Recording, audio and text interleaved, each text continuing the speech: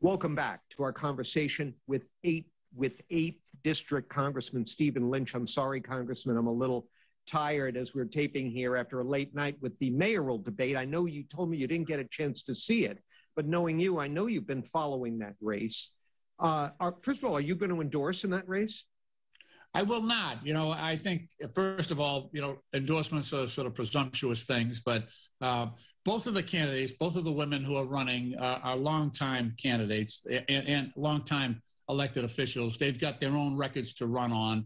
And I think that record of accomplishment speaks for itself. So I'm going to sit this one out and let the voters make this decision on their own. But you'll be voting, right? Who are you voting for?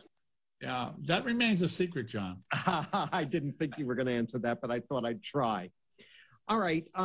The House investigation of January 6th.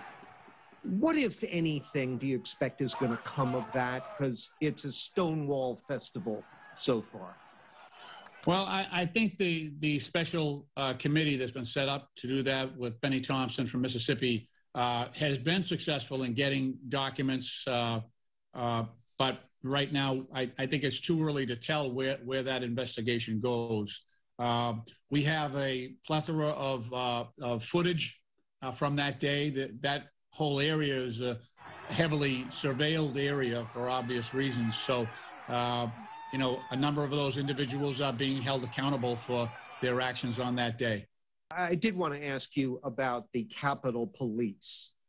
We talked about this a couple of times since that day back in January.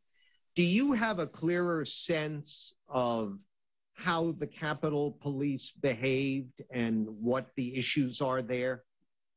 Well, we did have several of the officers were confronted with their actions on that day. They were taped.